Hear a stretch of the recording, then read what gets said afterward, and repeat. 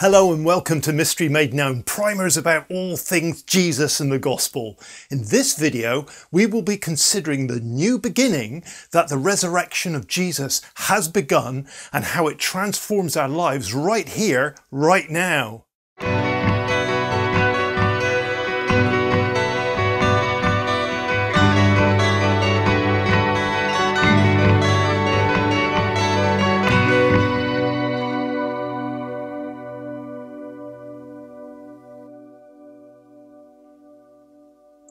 Some years ago, I asked a group of young people what they knew about Easter, what they understood about the death and resurrection of Jesus. As we talked about it, one of them suddenly said out loud, "You mean he's still alive?" I realised that that person accepted that Jesus had died and then risen from the dead, but thought that he must have died since then somehow. This story and many others highlights to me a common lack of clarity about the death and the resurrection of Jesus, a lack of understanding that I'm passionate about addressing. So buckle up for the best news of your life, the news about a new beginning for your life.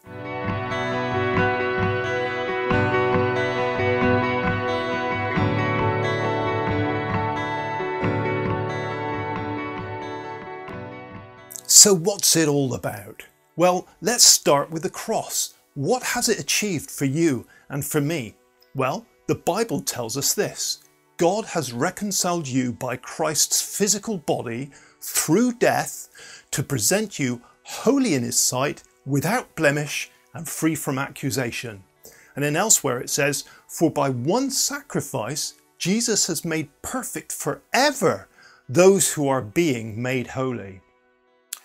So the Bible teaches us that through faith in Jesus, we're totally forgiven, utterly cleansed of and freed from slavery to the effects of sin in our lives, forever made right and reconciled to our Creator God, adopted as his children and given an everlasting inheritance well beyond our wildest imaginations. A new hope, a new future, a new destiny, a new life, a new beginning.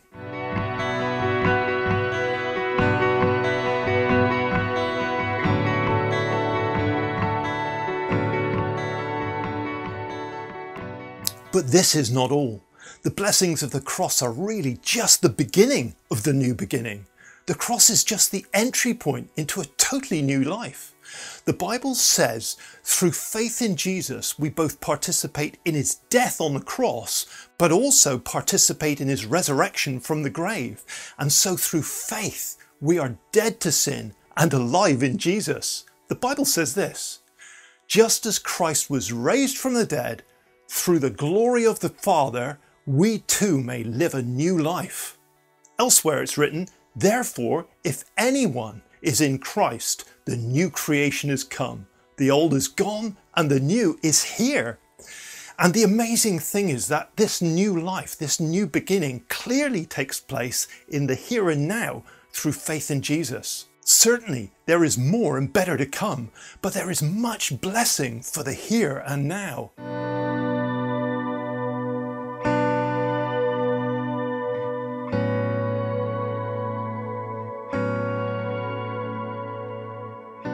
Just listen to some of the blessings for life in the here and now through faith in Jesus.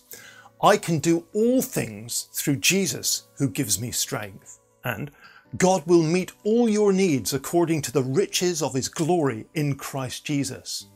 In Jesus, I have rest for the soul, a peace that the world cannot give, complete joy. But most of all, I have what the human life and existence is all about, the love of God in Jesus poured into my heart through his Holy Spirit. In fact, through bearing the fruit of the Holy Spirit of God within my life can be characterized by love, joy, peace, patience, kindness, goodness, faithfulness, gentleness, and self-control. And most importantly, absolutely nothing, no circumstances, no event, no situation can rob me of this unless I allow it to.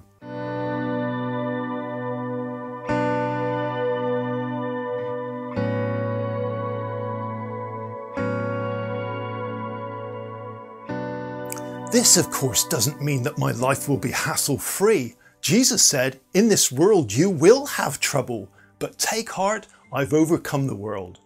What it does mean is that I don't have to allow circumstances to determine how I live, but rather allow the finished work of Jesus to determine how I live. I'm no longer enslaved to the normal human responses to the situations that life throws my way. I can now respond according to the new life in Jesus. A common problem is that many people never get beyond the cross. They never follow Jesus out of the grave and walk in the new life that he has made available. They simply continue to accept the conventional human responses to life as if they're normal for the Christian life. Such thinking projects most, if not all, of the benefits of the new life in Jesus into the future, expecting them to relate to and to be received in the life after death.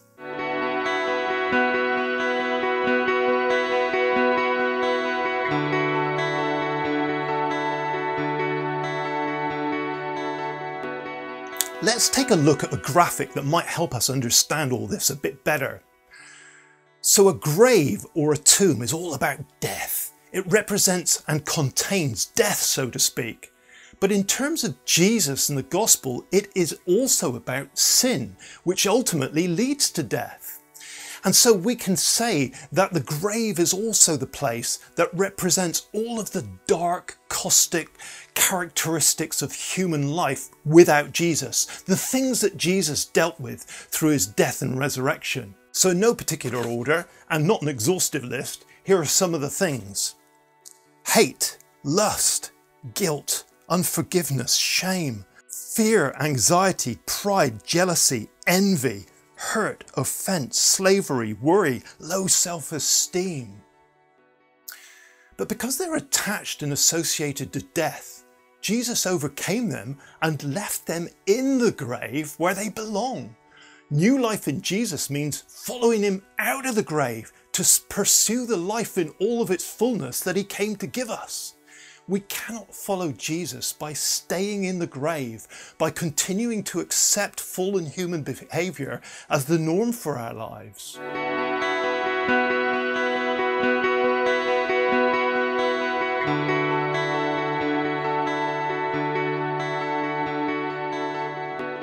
On that Easter morning, normal human life met new resurrection life.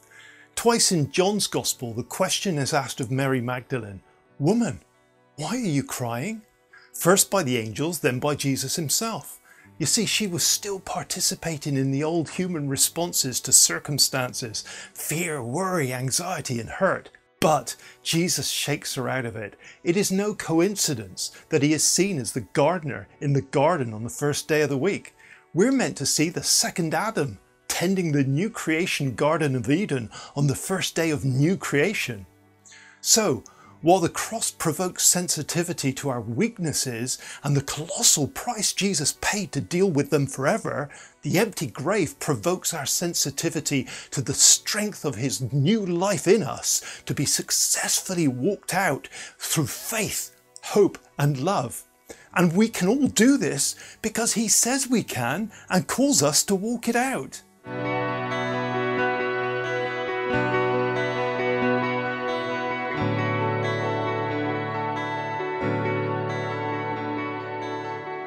So I wonder how you understand the implications of Jesus' death and resurrection for your life, what Easter is really all about.